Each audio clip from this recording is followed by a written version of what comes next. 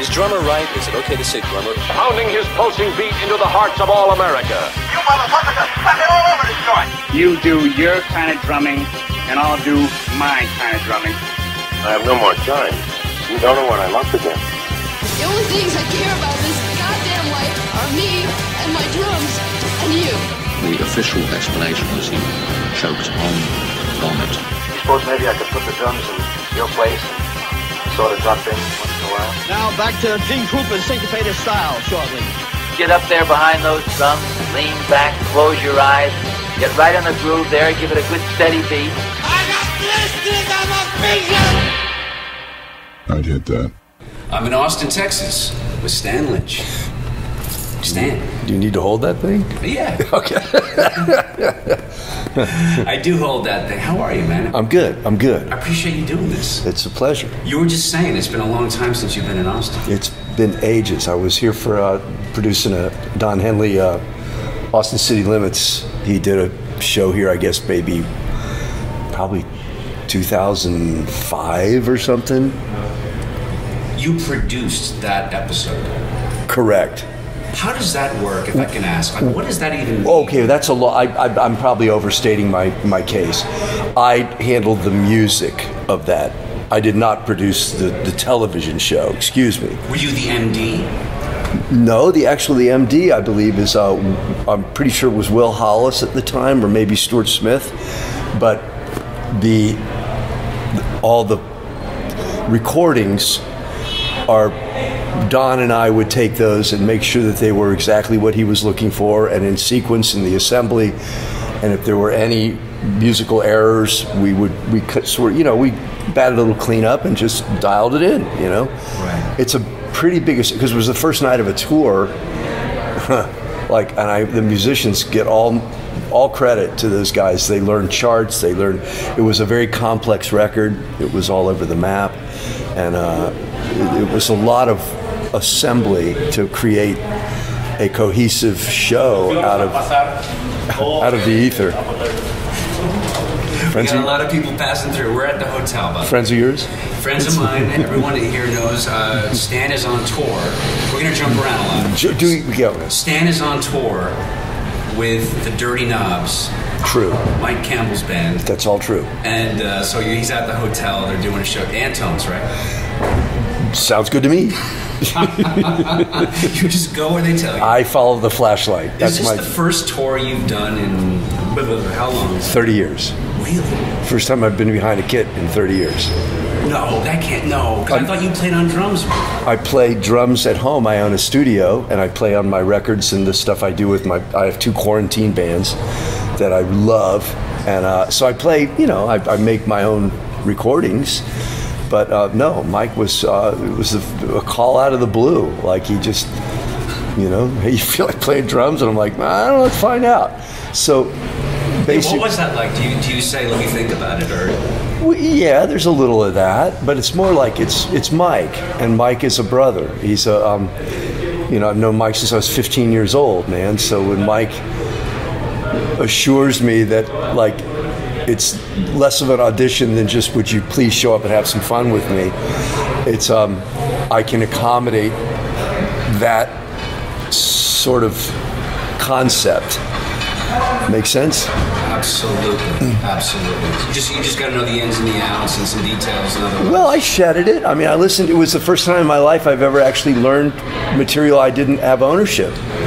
And my drummer buddies were cracking up. I mean, Matt obviously Matt Log, great drummer for the Knobs. By the way, shout out to Matt Log for hooking this up. Matt Log made this happen. Matt Log is a badass, and I knew that from talking to Bobby Glaub and people in the biz who've always said Matt Log is like he's tremendous. And then when I listened to the records, he's made 2 records with the Knobs. He's made a lot of records, but those 2 that specifically. Those were my assignment, if you will. That set me back on my heels a bit, learning. I called Bissonette and Aronoff and guys, drummers, and said, what's going on here? I got to actually learn. And he goes, welcome to the real world, Lynch. I'm like, I've never had to learn a song that I didn't. I wasn't a drummer. I was a guy in a band, which is very different than being a professional drummer. Trust me. Because that was your first band? Is that what you're saying? No, just being a drummer in a band, you have ownership of your parts, you have ownership of what you do, and you really work within yourself. You never really stretch, which is part of the problem. You just do. Like, I was a little kid, I joined a band and counted 4 and they made that noise. I never thought about playing the drums, I just thought about being in the band. And it wasn't until much later, after the group, that I realized these are true, because I thought, pardon me, that's terrible form. Kids, don't ever do this. Don't ever do this. Don't ever do this to someone. It's, I had to learn other people's material. That was Michelle, by the way, making sure I was there. Thank you to Michelle. Yeah. She's been great. So, where was I? Oh, yeah. Learning songs. Impossible. Being a drummer in a band as opposed to... A real drummer, actually having to learn other people's charts. This kind of happened for you when you did the Dylan tour. That's so different. I mean, that was a rolling, fabulous chaos. We never practiced. You don't practice like a Rolling Stone. You just play like a Rolling Stone, and you play it how you think it goes. So there were never rehearsals for that? Well, there were rehearsals, but they were more like jams. Just get to know you. Like, get to know. They were musical conversations between Bob and Tom and the band, and they're just conversations. Like, hey, if I do this, is that good? Oh yeah. So, you didn't. But they were never discussed.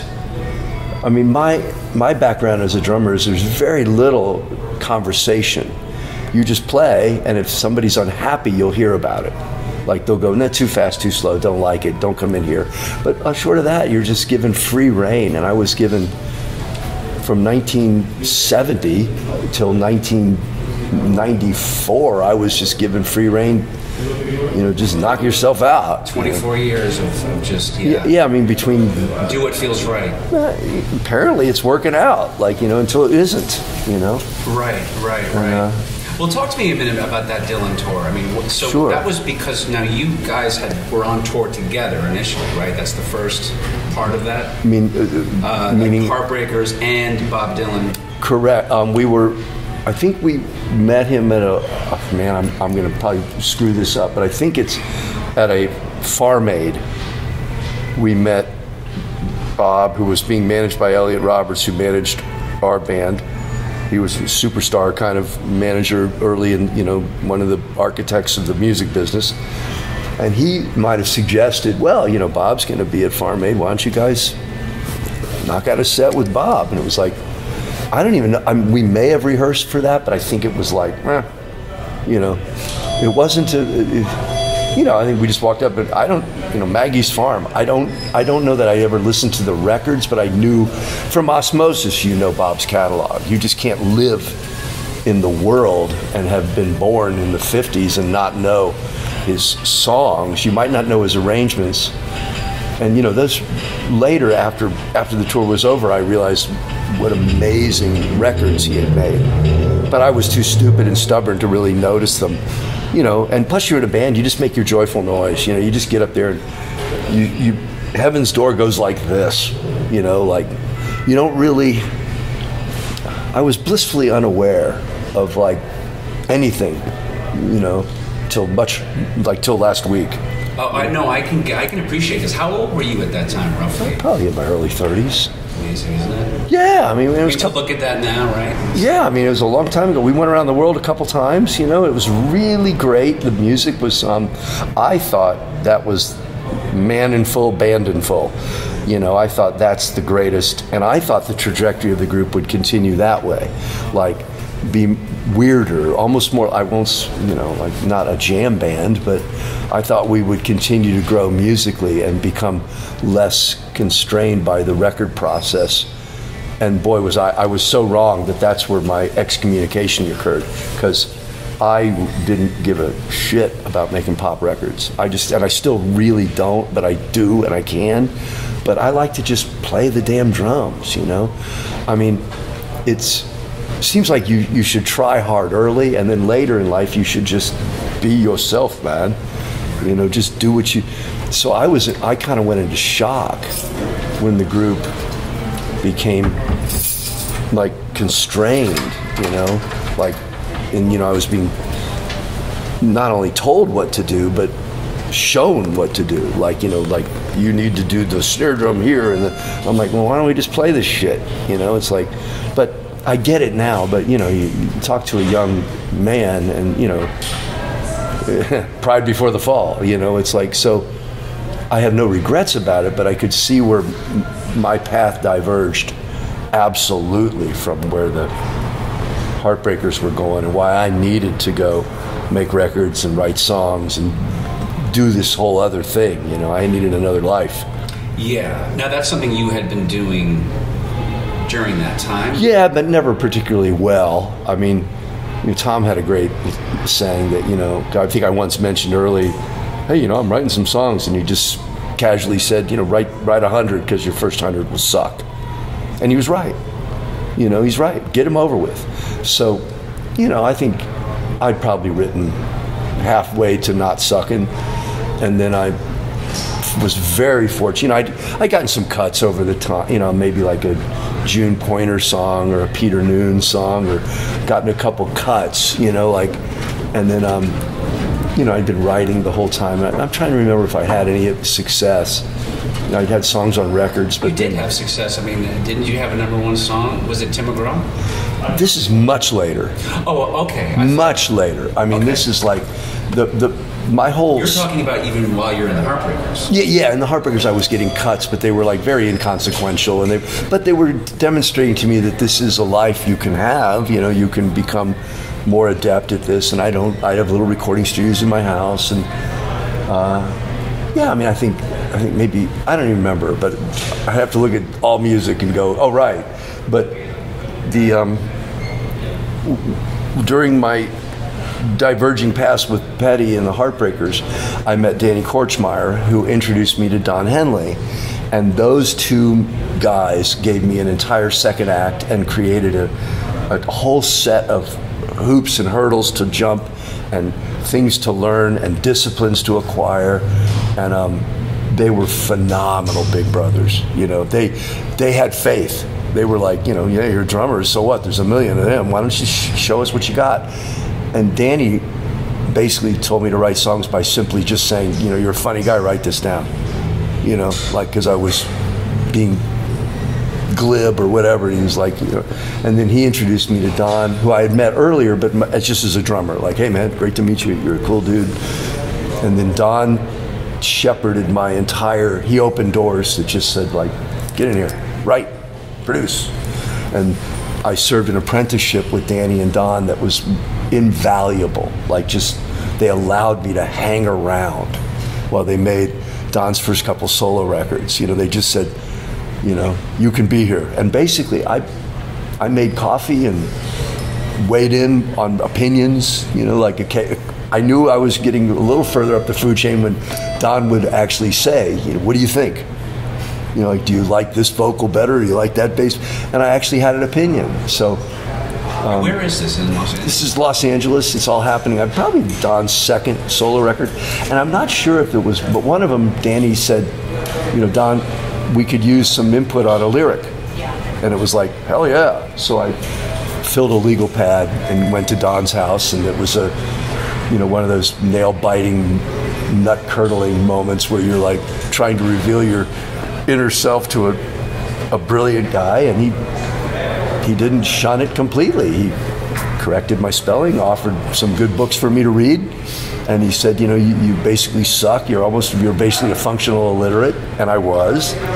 And he, you know, and he told me, if you're serious, garbage in, garbage out, better in, better out. You know, he gave me that whole. He sent me home with a stack of 25 great books and said, you know, next time we talk, read them, you know. And it was like, and he made me he let me audit his process, which is very disciplined and very fastidious, very careful. Every word matters, you know, even if it's, you know, I mean, whether it's plural or singular matters. You know what I mean? You don't just. Don throws very little away, so to get to audit that process was like, Right. This isn't just like guys drinking beer and going, man, we should write a song. It's like Don writes, he's a writer. And so learning at his heel was fabulous. You know, that's like learning to play drums with Vinnie Colaiuta. You know, it was like you're way in over your head, but if he'll teach you to go boom, boom, schmeck, you want to go boom, boom, schmeck. And Don walked me right through it. I don't know why. I don't know what the hell he saw in me. But he's been a great pal. He's, and really, he's been the key to my whole second act, you know, making his records and with him. I'm not saying I do it, you know, I'm just saying we collaborate and he allows that. And we're social, we're buddies, and you know, I don't know how that works. We're friends and we work together. Neither of us can figure out how the hell that works. By all rights, it's never ruined it, is what you're saying. I don't think it does. I mean, I would rather get fired than lose Don as a friend any day of the week. Mm-hmm. So he's welcome to kick my ass to the curb. Just don't lose me as a buddy. So you're still collaborating? Yeah. Don and I, you know, like, there's no reason not to. I mean, he's you know, that's a high watermark, you know. And he's a great singer, and he's a good dude. Enough. I mean, if Don hears this, he's going to tell me to shut up. So I'll shut myself up. So okay, so let's again, we jump around a lot, but so just to get back to Dylan real quick. Yeah. I always hear that he's the kind of guy, at least these days, where it's like he throws it out night by night. Yeah. Tonight, this is a shuffle now. Yeah. Was it that way? I was multiple minutes into certain songs before I knew what they were.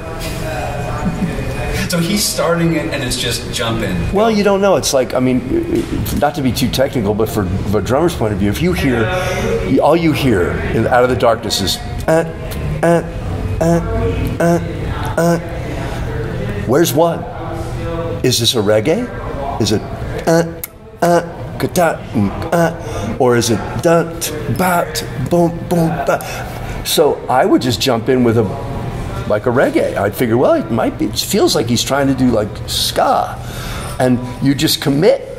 And it turns out that song is like halfway through it, you realize, oh my God, we're doing Masters of War, or we're doing some. But it was wonderful. It was absolute chaos, and the trust, the bravery of that guy was like, and there's no showbiz, there's no guile in that man. You know, he's just like, you know, so he's, and the other thing about when you're a drummer with Bob Dylan, you're not really needed. I mean, if you fall off the back of the stage and just, the show's going to be fine without you. You know what I mean? He's freaking Bob Dylan, like, you know. So drums, it's like for him, everything's an option. It's like he looks around and goes like, and he gave great stage direction to me, like for dynamics. You know, if it was like, if I was about to get too baughty and think I was going to introduce a section, you know, the way drummers tend to go like, oh, this must be where it goes. He'd just give you the look like, nah, not today, Cato. Just keep it in your pants, you know? Not like today, Cato. Yeah, just like, you know, like not, let me be, I'm feeling like, so, but it would only be in the moment, like it wasn't like afterwards backstage. Oh, God, no. Notes. Oh, right. No way. I mean, no, there were only and plus I was irreverent. I didn't, you know, I was so full of shit with Bob, like in terms of not, it was still about me and the Heartbreakers, you know what I mean? I got Bob, I knew he's brilliant, but I didn't really understand what my job was. I thought I was up there to kick ass and have a great time. And it wasn't until somewhere in Italy that I think, you know, Bob would dismiss the group and he'd come out and do 3 or 4 songs all by himself every night, which was, sometimes I'd watch, sometimes I didn't. One night I just sat there on the drum stool and watched like 6 Super Troopers on Bob, and he's singing, I don't even know what song it was, but I was in tears when I realized this man wrote all this. He wrote these words, he wrote these chords, he wrote these melodies, and I was ripped. I was gutted. You know, I could barely play. I was crying. And after the show, I remember walking up and putting my hands on his shoulders and I go, Bob, you blew my mind tonight. And this was after we'd been out for a year or so. And he looked at me and he goes, Stan, are you all right? Because I had been the guy who was just been like, you know, I won't say a frat boy. I wasn't that bad, but by comparison to, you know, I wasn't a scholar. Does that make sense? I was a goofball. I was living the drummer myth. You were a rock and roller. And with all that implies, I hope there's some good in it, but mostly it was unbridled, youthful stupidity. Yeah, but you had a good time. Yeah, I'm 99% of the time playing the drums. I had a remarkably good time. Probably too good. I wasn't a druggie. I wasn't that, but I was just way too focused on what I'm doing. Right. And it was later in life that I realized, oh, right. Fortunately, I had Benmont. Benmont Tench, for those of you, I'm sure everyone knows, greatest freaking keyboard guy ever to walk this earth, and he's brilliant, and he's intuitive, and he's a transmitter and a receiver. Like Benmont, there's an elasticity to his knowledge that if he wants to just... It's coming for you? That's it. Don't tell him. Okay. His intelligence is elastic. If he wants to be a scholar, he's a scholar. He's the brightest guy in the room. But if he wants to be a rocker, he can just sit there and play eights just the way you want him, And for a drummer, he's a drummer's best friend because his hands think like a drummer. They're very beautifully interwoven yet independent, and his body moves like a drummer. He's directs. He's catnip for me. You sit down and play. I put my foot on the floor and hit a bass drum. Benmont immediately, it's game on. I've never had a rough night with.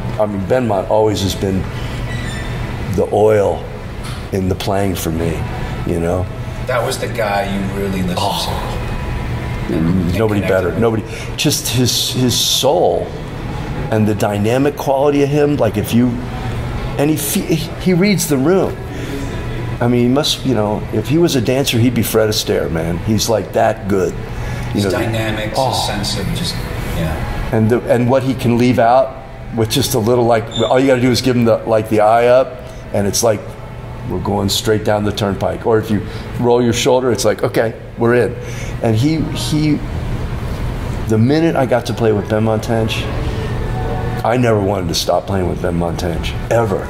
To this day, it's like, please invite me to Spain on your next solo tour. I'll play brushes. It's like, that is the highest place I get to go to play drums, is if I get to play with Benmont. So, and then Mike is right at, Mike, I'm learning Mike again, Is he playing different now? Well, it's a different role for him. I don't know if he's playing differently, but his role is taken on, he's taken on 5 more hats. He's the writer, he's the singer, he's the band leader, he's the director of the whole operation. And Michael was the guitar player, and Ben and Mike were always on the same side of the stage, so they were kind of intertwined for me sonically. Like, all I had to do was lean my right ear over that side, and there was some amazing stuff going on. And their thing was really like the basket weaving, like it's just go, man. So they made it real easy to play drums. Playing drums in the Heartbreakers at that time, easiest job in the world, easiest gig. I won't say anybody could do it, but anybody could do it. They made it easy. Tell me about Howie Epstein. Great dude. Great. Old pair of jeans. That's Howie. That's what he feels like on stage. Oh, love it. Yeah, Howie feels like your go-to jeans. He was beautiful to watch. He was a fabulous guy. Quiet, kind, soulful, and very understated. We'd never toot his horn. But when you realize, oh shit, he just won a Grammy with John Prine, he wouldn't tell you. You know what I mean? You'd have to read it in the trades. You'd go, Howie? The same Howie? Yeah, the album's done well, And as a bass player, the kindest thing I can say about him, he hung all over me like a cheap suit, man. He was just he was there, and he sang great. So I used to be the kind of the main singer in the old days, before your time, and so Howie took all that responsibility and just said, "Let me have it," you know, and he just did it effortlessly. He did it like it was, you know. I don't think I ever saw Howie stress, ever, you know. He's that laid back. Oh. A couple times on the Dylan tour, I remember thinking like, am I hearing bass? We'd start the song, we'd be half, you know, like a verse in. I realized, I'm not hearing the bass, so I'd look at the monitor guy. My first thought was, well, maybe the, you know, bass has been jinxed. I'd scream at attack and get me some bass. And I realized, oh, right, Howie's having a cigarette. You know, like, he's just turned around facing his amp, and he's smoking and watching, and then he'd butt the cigarette out just in time to come in for the second verse, as if he'd planned the whole thing. And it sounded beautiful. It was like everything, he was like, you know, life just rolled out in front of Howie. We'd be walking, you know, I'd be taking a walk in the streets of Cincinnati, and I'd look up and the fountain, and Howie's sitting there playing acoustic guitar in the fountain at Cincinnati, Ohio, with like people just, I don't know. It was almost as if he was like another street musician. Just, I don't know if he was panhandling. So this is like you're on the road, yeah, just during the day. He's just out playing the people. He's just out on the street, just strumming. I don't know what he was. He was a sort of Sephardic and nomadic and a gypsy and he was a prince, man. He was a prince. I don't know that I ever got. The worst I ever got out of Howie was, "Oh man." That would have been like, you know, them's fighting words from Howie, like, "Oh man," like basically just saying like, "Don't do that." I think that was his way of like, but mostly it was like, "How you doing? Hey, you know, what's going on?" Smoke too much. That was my only gripe with Howie Epstein. On the bus. Just generally, it was like, "Damn, Howie, cool. You're killing, you know, yeah, you're killing yourself." Was he really an ex-boxer, by the way? I don't know that, but I know he beat me in arm wrestling. And I'm a pretty big guy. You are a pretty big guy. Yeah, I mean, what is the number on you? How tall are you? I think I'm 6'3". I think I still am. Yeah. I'm probably the incredible shrinking man. That's what happens. But there's surgery now. I just read about it. You can get 3 inches now. 75 grand. I'm sure my wife would be thrilled to hear that. 3 inches is a lot. We'll leave it there. This episode is brought to you by now. So, by the way, you mentioned Cincinnati. You're from Cincinnati. Yeah, born but not raised. Okay. That's Florida. Definitely. Yeah. I'm a Southern boy not by birth, but by raising. Yeah, because how old were you when you got there? Oh, I don't even know if I was, you know, out of diapers. Oh, we're talking. Okay, I got you. I don't think I was saying anything yet. I got you. So and so after the Heartbreakers, you just went back to Florida, right? Actually, during the Heartbreakers, I went back to Florida. I did not do well in LA. I mean, the first few years was great because you're just like a punk and you're in LA, and it's like. What happened? Did the whole band move there? No, they moved. They were older than me by about 4 to 5 years, some even older, and they went out as a band called Mudcrutch, and kind of imploded on impact, as I believe. That's probably another episode that I'm not qualified to give you the full. But they went out there, and then the deal I made with my father was I would finish high school, and which I didn't want to do because I was already playing in titty bars and I was already a train wreck, and you know my parents had split up, and I was pretty much living on with bands.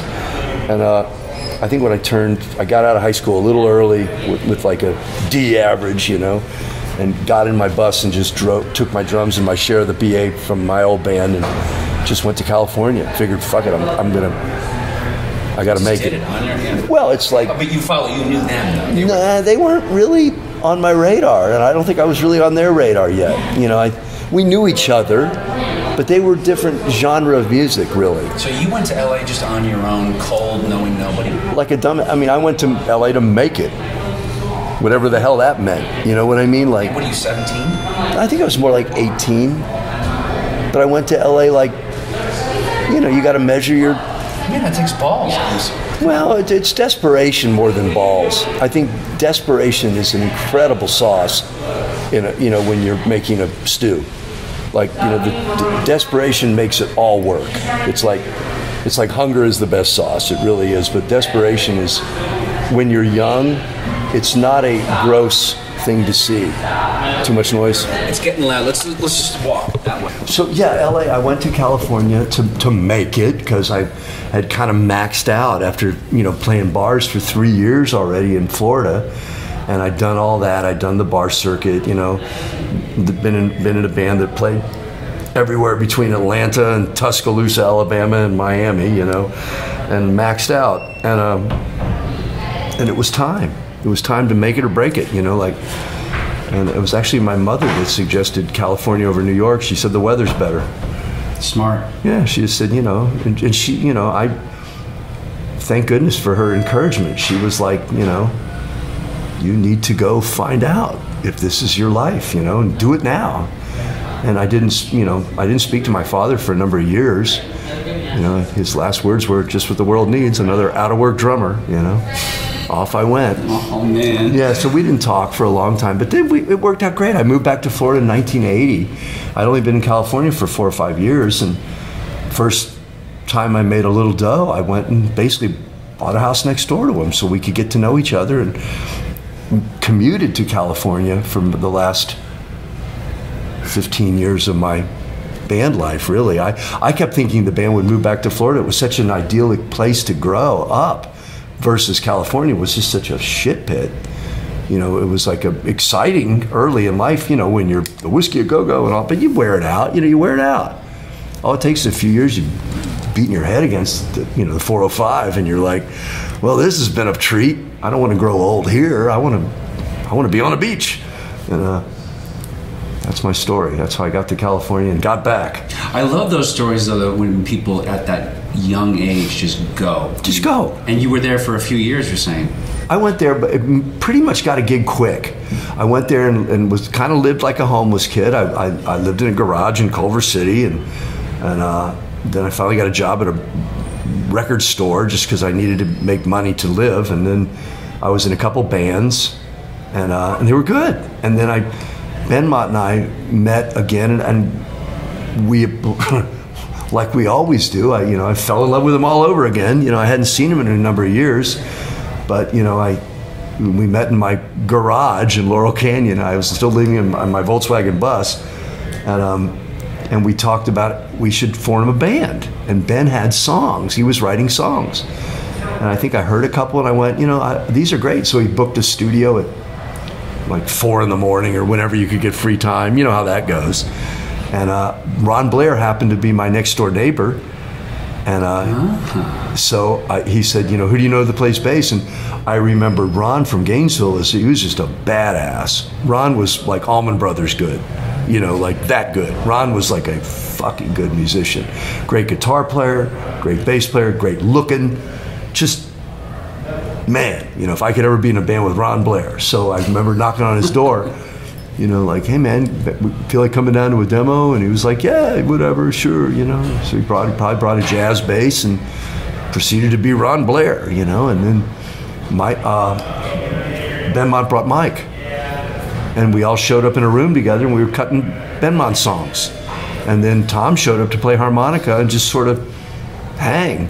And then I think he heard the band, and within 10 minutes he went, this is, he locked the door. Nobody leaves. This is the shit, because I think the next day I got a call from Tom going like, Stanley, are you in a band? I'm like, yeah, I'm in a couple of bands. Well, you want to throw in your lot with me? You want to do something? And I'm like, oh, yeah, I'll do it, but it's got to be a real band. I'm not just coming over to hang out and play a couple tracks. Sure. I was a band guy. Yeah. Like, if we're not going to be a band, step off. I don't need, but he was down with it, and off we went. You were the young guy, you were saying. You were the youngest. Was that dynamic in play, sort of like a family as far as... I felt...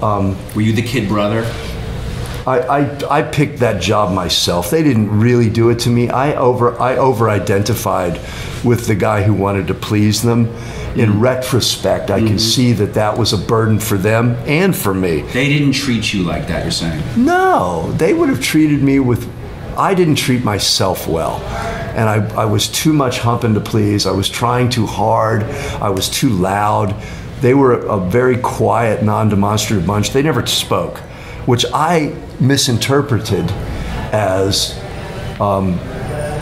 maybe less than brilliant. And I thought that, I thought smart people are loud and they speak up, because I was young. And, they didn't make themselves known, so I took it upon myself to be the noisy guy. And I was that guy. If there was a fight to be had in the lobby, that was me. If somebody needed to get punched out, I'm going to do it. And Johnny Rotten's pissing Tom off, I'm going to kick his ass. Nobody asked me to do it. It just seemed to fall upon me. Wait a minute, is that a real story? Yeah, it's a true story. He gave Tom some shit one night. Johnny Rotten? Yeah. Where is this? This is in London. We walked into a hotel and he said, "Oh, it's the Tom Petty and the Heartbreakers, the posh rockers from L.A." or something like that. Wait, hold. Just to be clear, this is in the lobby. You're coming in as a band, and he's alone. Yeah, and no, he was with his posse of whatever they were. I'm sure they were nice guys, Okay. But he just says it out loud. He just said something derogatory. It rubbed us all wrong, and it rubbed Tom wrong, which he said something like, Rotten thinks we're, I don't know what he said, but it was enough for me to just hear. All I heard was sick, kill him, So I think I dove over a couch and, just was like, I'm going to rip his fucking head off. So you attacked Johnny Rotten? Well, I tried. I don't think I got that. I think everybody, my memory of it is he just kind of went, ugh, and kind of went straight, three people dragged him out, and I think Tom jumped on my back and said, no. But it was like stuff like that. I mean, Tom protected me. I remember being protected by him a couple times in clubs, and then I protected him whenever. We all did. Yeah, you were a gang. You were a real gang. You don't fuck with this band. I mean, that was my, and I'm 6'3". I will fucking kill you. Yeah. It's like, and that went for promoters. That went for anybody. Don't cross this bunch. So you were the first guy to get in someone's face. You were the first guy to open up and say, "This is bullshit." Probably. Yeah. And then Tom didn't do it physically, but he could be very barbaric when he needed to be. What does that mean when you say abusive, cruel? If it wasn't going his way, he could just absolutely with words, with mind games. Oh well, maybe a little all of the above, but he was a tough cookie. And but no, my early memories, the first few years are fantastic. I just couldn't have asked for a better family, and they really were. They were all I had. I didn't have anyone. I think Marcy, Mike's wife, tells me that I actually stayed at their house. I don't remember that, but I'm sure it's true. I didn't have a place to live. We made This is in L.A. We went to England, and I didn't have an apartment to come home to. Everything everything that I owned went with me. So it was like when I came back. I think I lived at some hotel on Santa Monica. I was an urchin, essentially the first few years, Oh, it's easy when you're young, right? It's a little. I didn't know any better. I thought it was fun. Yeah. I didn't care. When does the bread start coming in for you? Do you know? Do you remember that specifically? Well, it's all relative. Okay, that's fair. $300 a week was a lot of bread for me, because I calculated that that's what my father made as a school teacher. So when I could get an advance of that, you're making what your dad made, exactly. In my mind, I'm thinking that's when I could call him. I didn't say that, but I could feel like, well, if he doesn't respect me now, then this reflects more on him. Because we're equal now. Well, in my mind, I'm at the time. Yeah, I'm 21 years old, and I have a livelihood too. Mm-hmm. And so, yeah, that money, it's an elastic concept, man. There is a concept of enough. I think it's bullshit when people say, there's never enough. Mm-hmm. No, that's bullshit. There is enough. And you actually can, that's a conscious decision, unless something horrible's happening in your life, health, doctors, lawyers. There can be things where, there's never enough. But money, you know, I was always a little envious of people that had money when I didn't have it. And now that my life has turned out pretty well, I'm like, I want what I have. So I was always kind of that guy with, but when did the money come? Like real as money? Far as like you could buy a house and you could buy a car. And interesting concept. Well, as Elliot Roberts once said, we were leaving the Forum. We just sold out the Forum like 2 or 3 nights, you know, and you know, there's girls are diving on the limo, and I'm like in a limo with Elliot, you know, and we're pulling away, and it's just, you know, the world's ours. LA is mine that night. And I asked Elliot the same question. I said, Elliot, at what point, you know, like, what point do I get the bread? And, you know, and he looked at me, it was perfect. He rolled a joint, smoked a big puff, and blew it in my face, and he goes, I'll try to get it right. He goes, Stan, you make 90% of your money on the way down. Which was like, didn't strike me correct. I didn't understand it, but I got it later. And he said, Stan, there's rich, famous, and hot. He goes, right now you're hot. And he goes, Crosby, Stills, and Nash right now would give anything to be hot. They're rich and famous, but they're not hot. And he goes, you guys are hot. He goes, this town, he goes, I'm glad to be riding with you, because anywhere we go tonight, it's your town. Anywhere you want to go. You know, it's like every door's open, every table's yours, every girl's yours. He goes, it's your week, basically, you know. And I didn't get all that till I was out of the group, or maybe, you know, like, it's time to cut a song for a greatest hits record, which nobody wanted to even do, by the way. You know, greatest hits records are, for, you know, that's a punk thing to do. Was that just contractual obligation? I don't know. I wasn't really involved. I was already out. And I got a call, I think from Mike, you know, hey, we want to cut a song for the greatest hits. I think it's probably right that we all get together. And, you know, I'm like, great. So I flew out there. But you were officially out, or you were? No, I was out. I think I was out. Okay. And yet there you were. Yeah, maybe, well, that might have been the gray area. I don't really know what was happening then. Maybe there was a lot of weird, okay. I don't remember, really. That's fair, yeah. Or maybe I choose not to remember. I don't fucking know. It's been a long time, I get it, man. Yeah, and then here's back to Elliot's point about business and money. We do a greatest hits record. We cut a song that essentially, in some people's mind, was a throwaway. And it's the biggest hit we've ever had. It's that Mary Jane, and the greatest hit records sells like double digits of millions. You know, it's like, you know, and I'm done. I'm out. I'm already like, you know, I'm living on a beach in Florida. I'm a beach bum. I'm a groovy guy. I'm having fun. So for me, bread was like, as Elliot, you know, you'll make 90% of your money on the way down. You know, so it's like, I'm on the way down, you know, with that group. They're not. The band is, they're fine. Their star's still ascending. They're doing whatever they're doing. And I'm not even aware of it. And all of a sudden, somebody calls me and goes, you know, the record sold a gazillion. And look what's coming. And it's like, holy shit. So I don't know, does that answer your question? You got a nice big fat check, and it was prophetic what happened in that limo that night. Oh yeah, it was proven 20 years later to be absolutely prophetic and the absolute truth. Yeah, you know? yeah. And so for me, I don't know. I mean, the band, what a great chapter. That's how I look at it. I'm so grateful that I got to do it. I'm so grateful I didn't have to do it beyond the fun zone for me. Mm-hmm. Like, I survived it, most limbs intact. It does appear to be that way. Yeah, I mean, and it's funny because Michael will spring a song on me, go, do you know such and such a song? And I'm like, I've never even heard it. And he goes, oh, it's on a record. But honestly, when I was no longer involved with the group, I lost all interest in it, because it was so personal to me that I couldn't care less. And it wasn't a spiteful thing. I just had I was busy.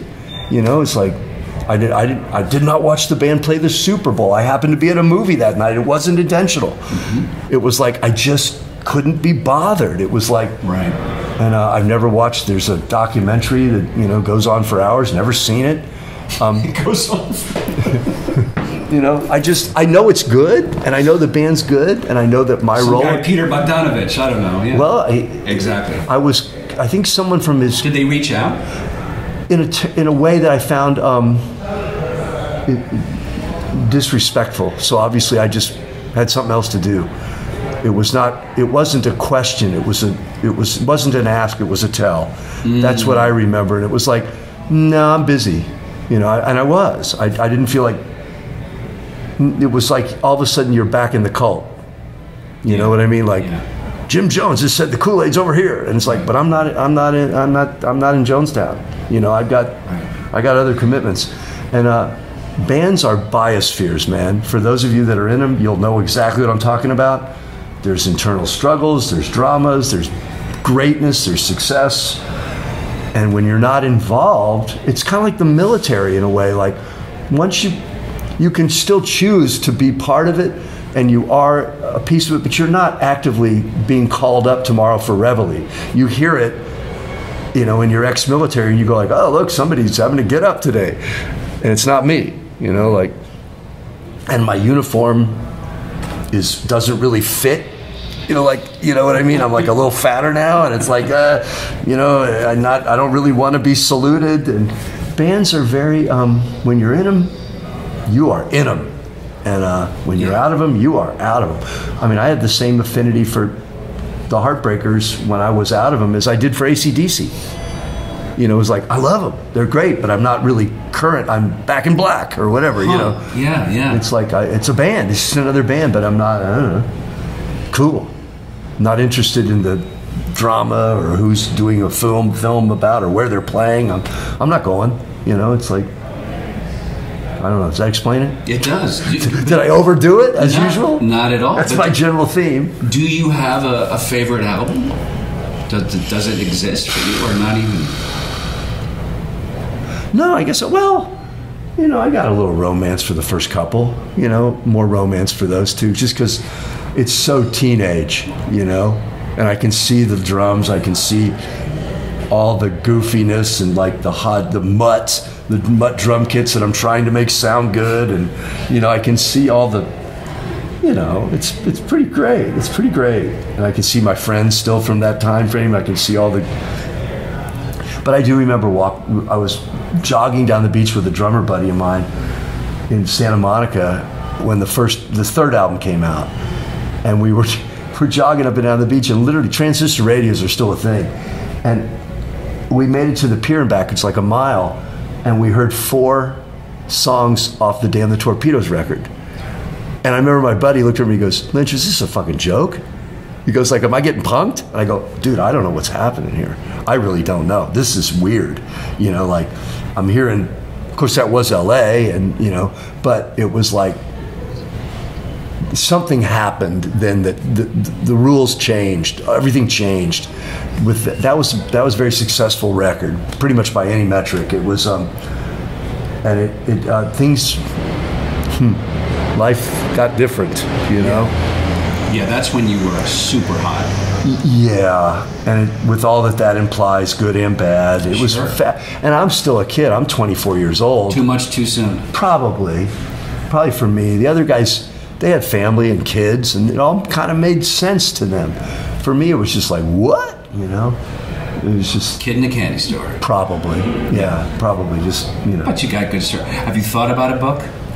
I think everybody should write a book. The world is who hasn't written a book? You know? I mean, everybody's, you know. It would be... I have diaries and I have journals. It would be funny, and I have lots of pictures and movies, but I don't know that the world really gives a shit about another drummer's opinion of all of it. But it was great. It was great to be there. You know, I'm really fortunate. You know, I'm very grateful. That's every morning. I start with that. I can't believe I'm still here. It's almost as if I lied. I remember lying in high school, going, yeah, one day, you know, because I remember the teacher, Lynch, you're terrible in math. I'm not going to need math. I'm going to be a rock star. You know, I mean, I was that guy. You know, fuck, I'm not going to gym. Blow me. You know, I'm going to be a famous musician. You know, and I lied. So easily. And then the lie came true. So some days I actually wake up and go, did it really happen? Or am I going to wake up and find out I just lied like I was just a lying sack of shit, you know? So I don't know if that, but there's a through the looking glass if I take it seriously. You know, like some people I meet, you know, with mics, they remind me, like, it was important. You know what I mean? I'm like, oh, wow, you're good.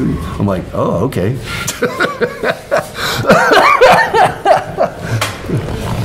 Did you really give away your drums? I actually set fire to a kit. I burned them. Okay, let's get into this. How many did you even have? I had a lot of drum sets. Most of them went to my buddies. They went to they were all, because Tama was a wonderful company to be with. They were my, I bought one set in '79. Shelly Yakis, the engineer for Dan the Torpedoes, did not like my drums when we went to record. And Iovine was brought in to produce the record, and he, you know, the specific sound they were going for, really weird. I mean, you know, for me it was like, okay, great. Shelly, wonderful engineer, for those of you who don't know. Everything from Moondance to Alice Cooper to Don Henley. I mean, the guy is just great, you know. And he took me drum shopping and listened to drums and picked out the Tama Imperial Stars for some reason, which I don't know why. And I bought a set, and that became the kit in the studio. That was it for me. I tried other kits, and it would be like, Tom would go, bring your drums, you know, and be like, okay. So over the course of that relationship, they would provide a drum set for me pretty much every tour, you know. I want a red one, I want a this one, you know. It was like, and my kit, for those of you who don't know, is really primal. It's like 4 pieces, and you know, it's not a lot of stuff. That was a big Tom, wasn't it? Wasn't it oversized, or am I wrong? The Tama kit was traditional. It was 24. I had one of everything. The first kit I bought, Shelly made me buy everything, like a 24, 6 and 8. A 12, a 13, a 14, and a 16. Hal Blaine style, just a bunch of. Well, he just wanted all the all the options. Yeah. And but the kit I settled on was pretty much for live was a 22, a 13, and a 16. Like that was my kit. You know, I just yeah. I never thought about it. It was like, so where was I? Oh, the drums. All my buddies were drummers. You know. And they were struggling, you know, they didn't have access to drums. So pretty much at the end of every tour, they would disappear. You know, I'd just go like, you know, I don't know, what happened to those drums? Oh, Robert's got them, David's got them, somebody's got them, you know. And they were really nice. Tama was really nice to me. They were wonderful, wonderful drum company. And I was really happy because I remember reading that Stuart Copeland used Imperial Stars too. So I thought, well, I'm in good company. You know, they're great drums. They're cool drums. To this day, people are seek them out. They're cool. They're. But you gave them all away and you burned a kit. I brought a kit home to Florida, and I took it down to the beach and I poured like a half a gallon of gasoline over and watched them burn. Was this a ritual of sex? No, it was exorcism. I was told that I like ceremony by a therapist when I was struggling once. He goes, you know, you need permission and you need ceremony. You need closure. You like to be welcomed officially, and you like to be told to leave officially. You're not the kind of guy who's a whatever guy. So I thought, well, this will be my ceremony. I'll do an exorcism, because after my tenure with the group, I did not feel good. It was bad. It was creepy. Mm-hmm. Something was creepy in the. Almost like a divorce, no? Worse. The divorce you kind of see coming, and you get to pick your team to represent you. You know, this was more of an excommunication, like a defrocking. Yeah, getting shunned from the tribe. Yeah, and that's very primal. Yeah, and actually reading things about me that were untrue, that were not. Yeah, you didn't have social media to help to clear that up. I didn't. It was hurtful. Yeah. That's the word I'm looking for. Yeah. And so I needed to hurt something back. So I just took it out on the equipment one week. You know, I left them on the beach and let them do it was almost like a Planet of the Apes. They just burned and sat there till they just washed out to sea, you know. Like, it's like, damn you all to hell. You know, it was like the Charlton Heston, you know. And did it feel good at the time? It helped. Yeah, it helped. It was just between me and them. I don't think anybody knew I was doing it but me. And I cured myself ultimately, but it took a long time. It was. Well, that's the never-ending thing, isn't it? Well, to some degree. Meaning, clarify. Well, I mean, like the journey of life. Oh yeah, I see. It's always a work in progress, like you said. Yeah, but you're working on things. You go to therapy. You're out of therapy. You go back to therapy. Sure. You know. Well, therapy sometimes for me is nothing more than nature and breathing. You know, like I can do therapy. You know, down at the riverfront today, I did some. You know, I got to walk for 2 hours on the water and smell it and touch it. You know, and like that was therapy. You're a big beach guy? I love the beach. Do you surf? No, I'm a terrible surfer. Awful, worst. The worst. Yeah, literally. There's nobody worse. Yeah, I love it. But I can body surf and I can swim and I like the water. I like to see it. Is it something you do like weekly? Are you in there? Well, with the weather, I'm a fair weather. Warm water is kind of my thing. I'm not like a cold water guy, but right. The beach is beautiful. I mean, I grew up in that part of Florida, so getting to return home and live like that was a trade-off I was willing to make. You know, like if I can live in this world, like the houses have never been that interesting to me. The place is always interesting. Like that's the one, like a house you can bulldoze and build another one, but you can never replace the spot. So as long as I lived on nice spots, that might be a little cerebral, but I've loved where I live has been more important than how I live. It's like, I mean, I don't get me wrong, I have preferences, but you know, if the art is what's out the window. You know, I don't need to put anything on the wall if I live right. You know, I just open the curtain and there's the painting on the wall, you know. Have you been in the same spot for a while? I've lived in that. Yeah, I've had an old house on the beach in Florida for 32 years, and I've had another place, got a little tree farm outside of the town we grew up in that I've had since 1980.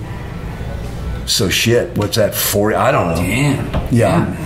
But I moved around a lot within it, but those two places were always, you know, I was locked in. Like I just, for better or worse, I never wanted to be anywhere else, really, you know.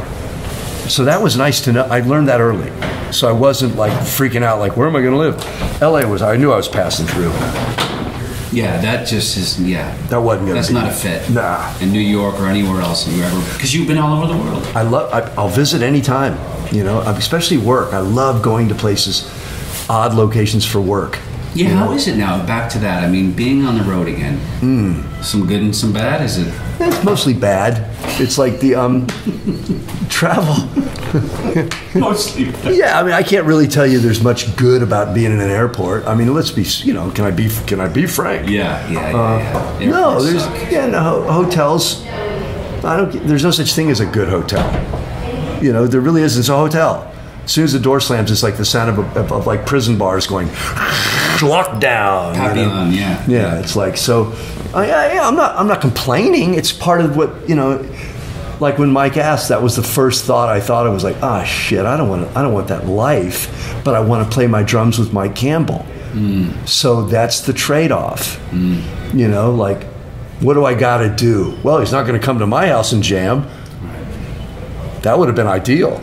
Stan, I want to play with you. I'm coming down to Florida. It's like, yes, but you know, I mean, no, I can't speak. You know, there's nothing rewarding about the road at this point. I mean, and that I think most musicians will concur that there was a time in my life where being on the road was a shitload better than being at home because I lived better on the road. The bed was nicer, the sheets were nicer. I mean, you know, the first time I looked at a Four Seasons hotel room, I crapped my pants. I didn't know that you could live that good. And they bring food. You know, it's like, oh my God, you know, and there's a bar full of girls downstairs. I mean, I want to live like this, you know. And it was right about that time that the rest of the guys in the band were going like, I hate the road. And I'm like, you don't understand, this is great. You know, But then your life at home, you adjust and you realize, like, wait, I can kind of perfect my surroundings and get them the way I like them. And, but there's the people is the only upside about being on the road. You get to be, I get to be around great musicians. Lance is great, Jason's great. These guys, I get to be around cats. Yeah. It's like, that's pretty groovy. Did you just meet these guys? I did. Yeah. Just met him. Cold. Well, that's not true. Lance I knew because he was he played with Don on the Austin City Limits I was discussing. And he also, I think previous to that there was an album I worked on with Don called Inside Job. And Lance came in to play on a song with me. We actually I played drums with him on a track on that record. So Lance and I got along great. I mean, he's just, have you interviewed him? Nope. Good dude. He's cool. He got a great history. Played on a lot of records, a lot of good records. Like Ironic by Alanis Morissette, and he's good. With Matt Log, right? Wasn't that? I'm not sure that was the session, but Matt, Matt's. I thought he did that. Probably, but I don't. Yeah, but Lance is badass. Jason's badass. I mean, these guys are all they're pretty damn good. I'm not. Yeah. No, I didn't mean to cut you off. Sorry, I was going to ask you. Did you get offers, like random offers, at any point from? I don't know, a band, an artist who said... To do what? To come play drums, specifically drums. No, I don't think so. Really? No, I did not. I mean, maybe a couple, but they were like... I'm kind of angry about that. It was funny. I don't know. If you remember a band called The Motels? Yes, I do. Marty Gerard's a dear friend of mine. He's one of the founding members, sax player, keyboard guy. And he was like, I remember he said when the Motels first broke up, they're back together again. But he said, I was sure that I was going to get all these great calls to play sax, because I'm the guy who played the sax solo on, fill in the blank. And he goes like, the phone never rang. And I remember we both laughed about that hysterically.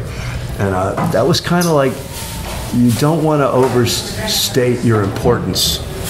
As the wise man once said, if it wasn't for you, there'd be somebody else, It's like you're not that important. No one is, really. And there's very few key men in this world. So drummers, I'd like to believe that what I did was important at the time for that group. But I think insert your drummer here, and probably they didn't, either they didn't think of me or maybe they just went like, I'm a narrow lane. I got a pretty narrow lane. Yeah, it's a great lane, man. It's served me well, but it's a pretty tight lane. It's like, I got the guardrails are pretty. Yeah, but I'm sure there's been drummers who've also over the years who've told you how much you've meant to them. Well, please tell me that at least. Oh, I've gotten cats that have, I don't suffer from lack of attaboy. I mean, I need to hear that too. No. I think my life. It was hard for me to hear it. I got, for many, many decades, all I could get was, oh, shucks. Now I can hear it a little better. Like if somebody says, especially from someone younger, like they'll go like, oh man, that was, but mostly what I hear is youthful exuberance in the old records. I just go, well, nothing was thought out. Mm-hmm. It was just, this is what I could do, and this is what I did. So it's pure instinct. It's all you got. Which is beautiful, though. I guess so. Talent is in the choices, I always say. Now, is there a track to this that now, as engaged you are and you hear it, that you say, hey man, that's pretty good. Like, you're proud of it? Yeah, I can hear a couple things. I mean, a couple things, like, there's a few. I mean, I'm not really embarrassed by the drumming. Sometimes I just think I overplayed, but I think most musicians as they get older will think the same thing, but I like Breakdown. I think it's pretty cool. Yeah. I like American Girl. I like Listen to Her Heart. I like Here Comes My Girl. I think it's a good record. I like I heard some live stuff the other day on TP radio. I heard like a live Old Kings Road or something, and we're all, and I'm singing my little brains out, and like it makes me happy. I just kind of get happy. I turn it up, which is new for me. I will actually, I kind of drive down the road, kind of going, well, look at these little idiots. But most, and you know what I heard?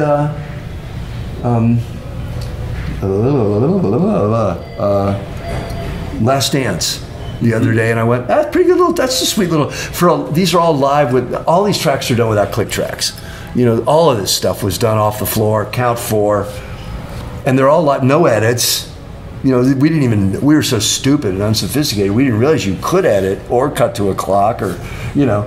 So all this stuff is just, they're just little live tracks. And so I'm proud of what I did. I'm proud of what everybody did. I'm like, I've started listening to Michael, you know, on the records and on Benmont and Tom's vocals. And I'm like, this is all live shit, you know? So, you know, when I hear an old song from the 80s, and I'll go like, man, that's pretty healthy, you know, it's pretty healthy. No, there's no flat tire, you know, out of 5 guys, there's no flat tire, you know. Right.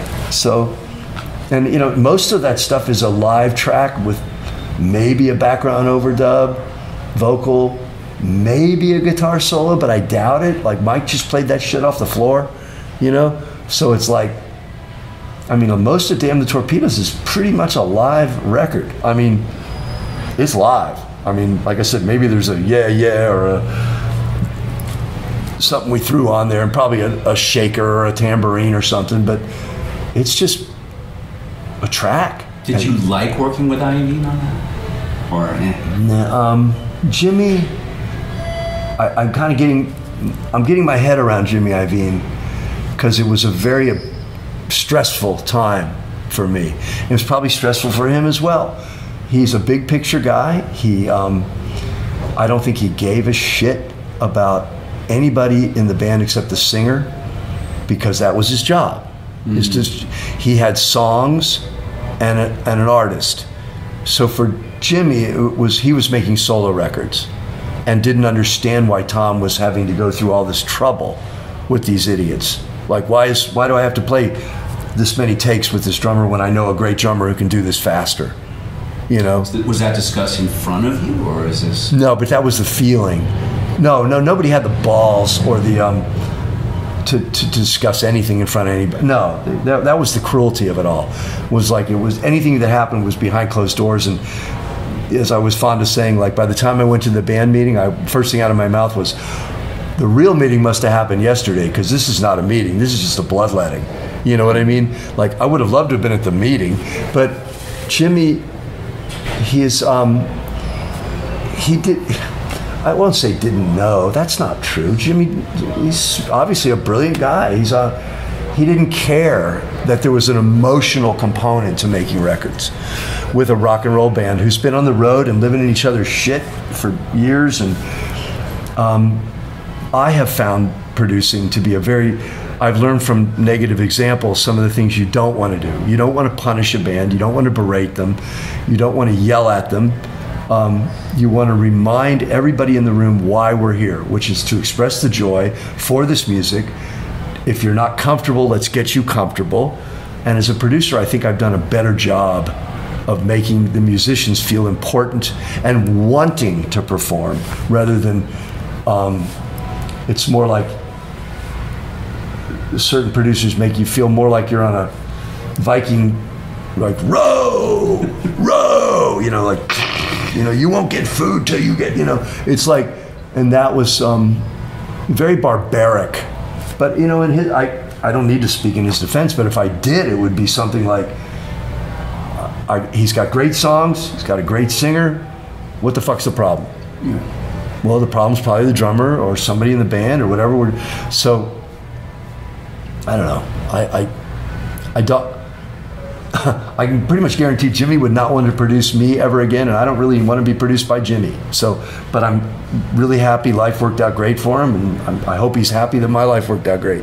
No, I get it. Can I ask you about Hell Freezes Over, that record? Sure. You're listed as, it's like 3 producers, you and the Eagles. Right. So can we just break that down?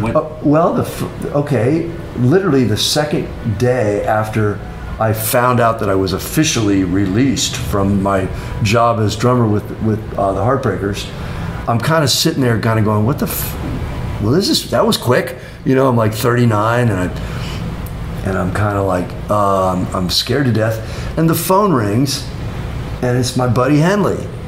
And I figure he must know, like, oh man, he's calling me to like, it's going to be cool. Yeah, no, she didn't care. He's just like, what are you doing? I think I said, oh, I'm kind of twitching and walking around in a circle.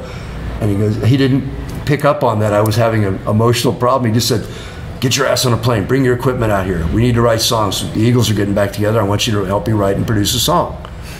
So I'm like going, well, there's a hell of a rebound, so I packed up all my shit in the flight cases and took my little writing room and took it out to his place, and we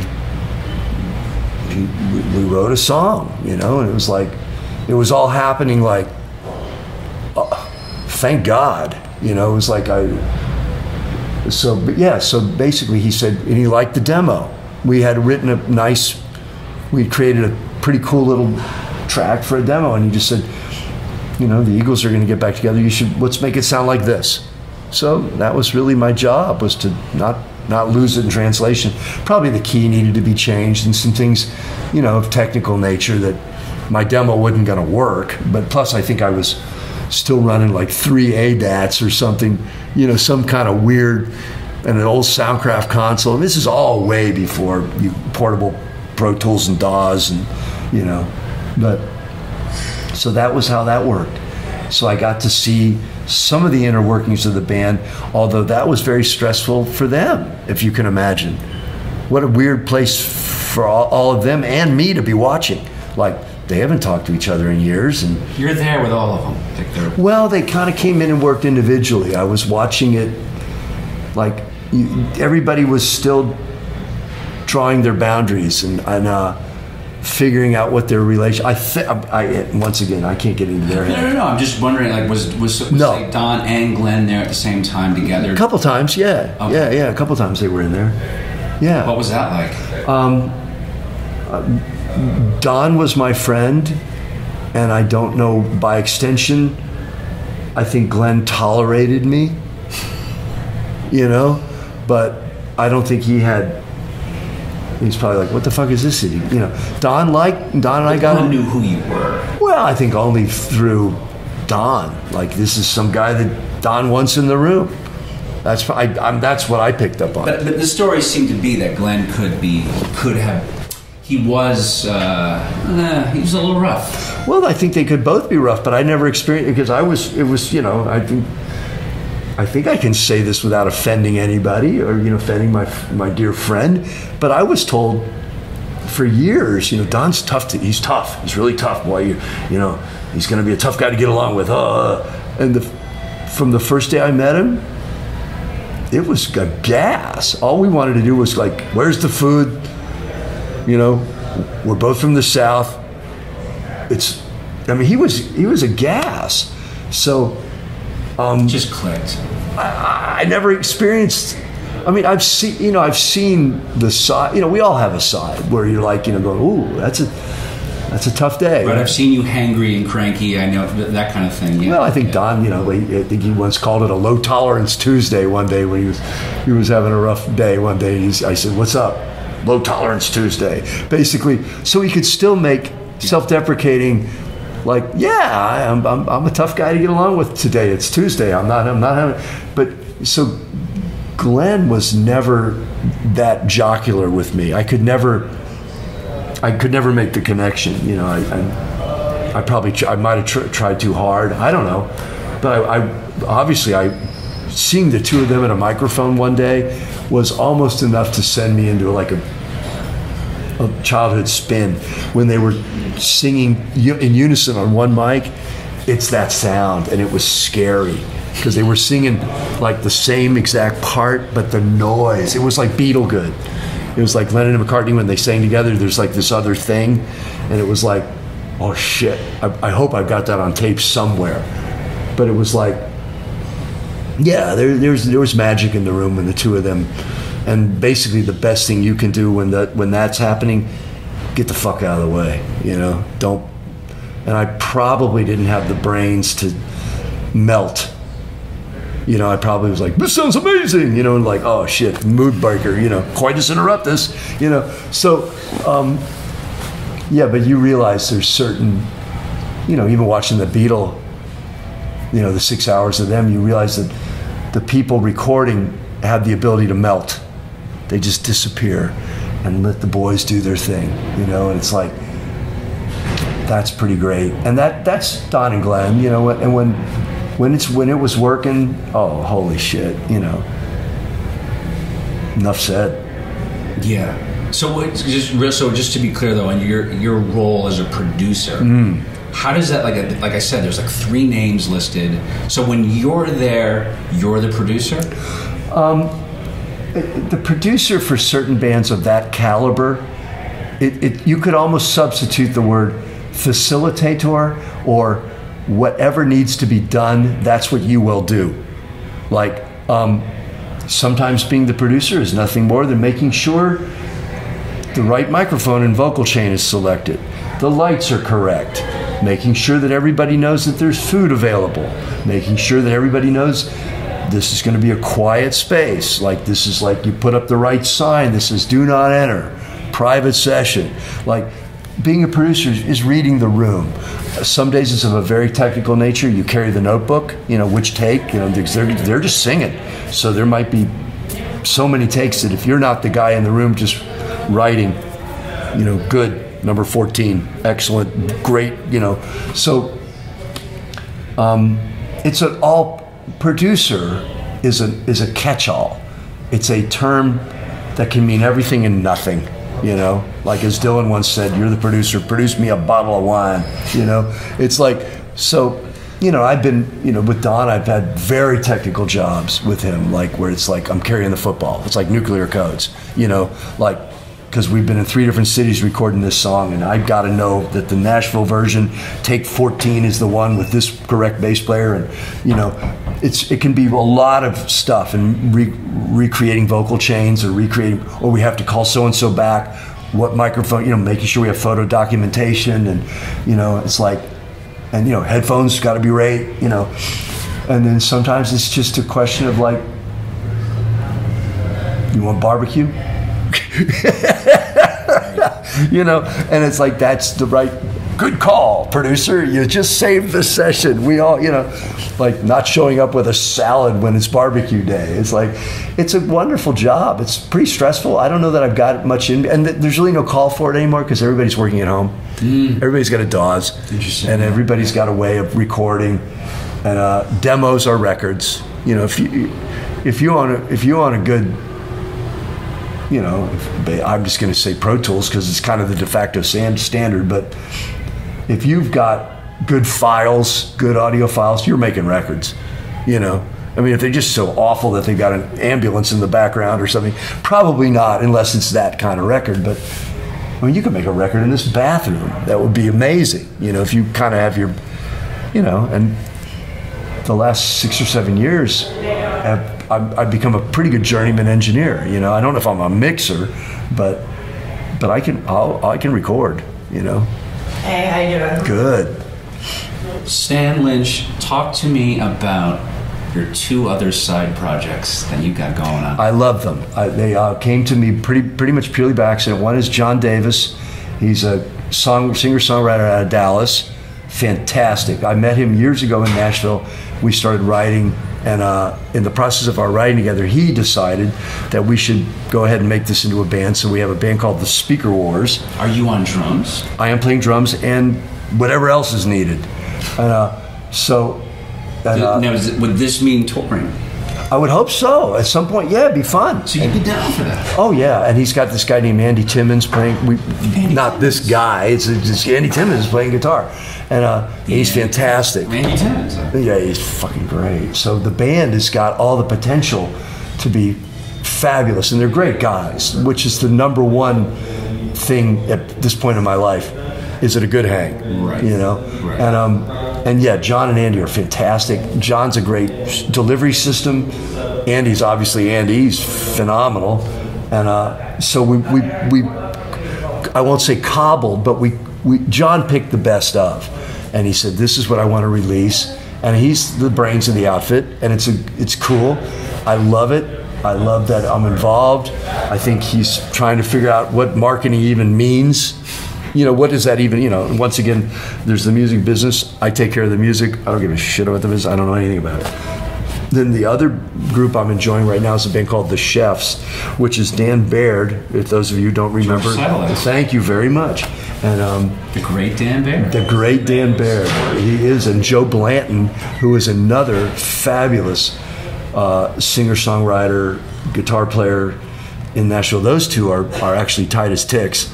And I'm sort of the third guy on the wheel. We made an instrumental record last year, and then by berating Dan, we said, you must start singing. So we made another, The Chefs' Sing for Your Supper is coming out, I think, next week or next month. So I got 2 projects that I hope will gain enough traction that I can just enjoy working with the cats, And by the way, both these are based in Nashville? No, John, the Speaker Wars are based out of Dallas.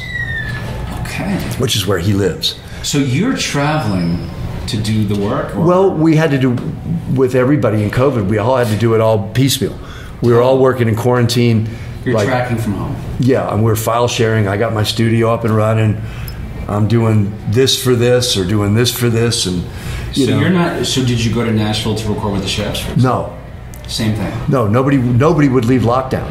This is all during lockdown? Yes. Got it. So this is what I did with my life for the last 2.5, 3 years or whatever. Now, would that be a project that would tour? I'd hope. It's possible. That's really down to Dan.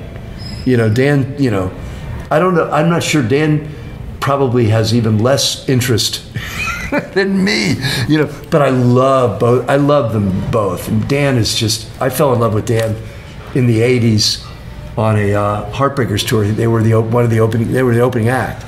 And I just fell for him like a ton of bricks. This guy's the greatest. And same with John.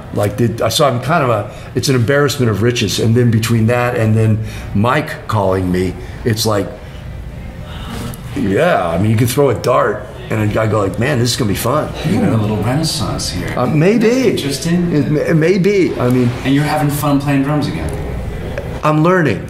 I'm only 4 gigs in. I've only played these songs 4 times. Well, do you still then have that sense of, oh shit, this one? What happened? I can't see around the corners yet.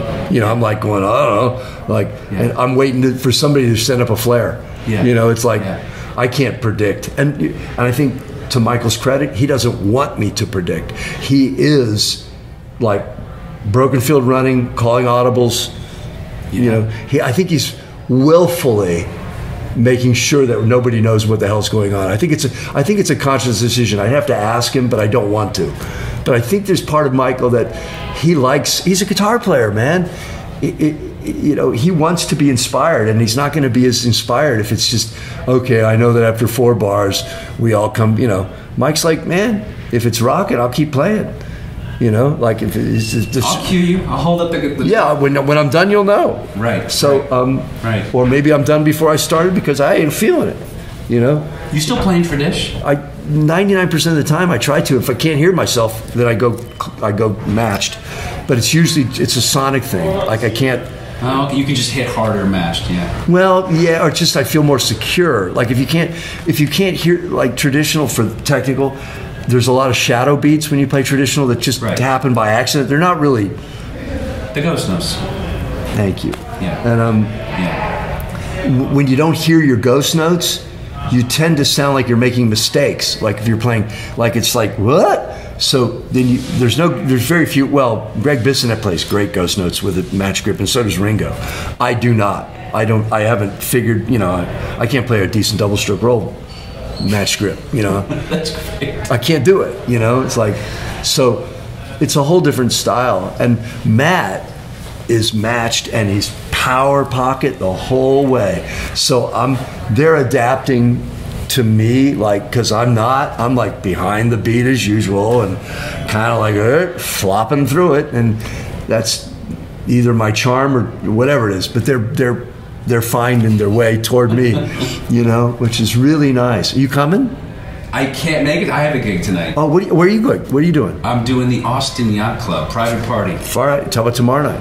I think we're playing here 2 nights. I'm flying out tomorrow to LA. We'll get the fuck out of here then, man. I know, man. Okay, I would have loved to. Yeah, I could. I think I know somebody. Yeah, no, I would have loved to have caught the show again. So is that your gig? That's your gig too? Yeah. Okay. So. Yeah. You know the deal. I do. I mean, it's like, but yeah, so great. So you got to get going. I'm good, brother. Hey, man, thank you for doing this. Oh yeah, did you get what you came for? I love it. Okay, good.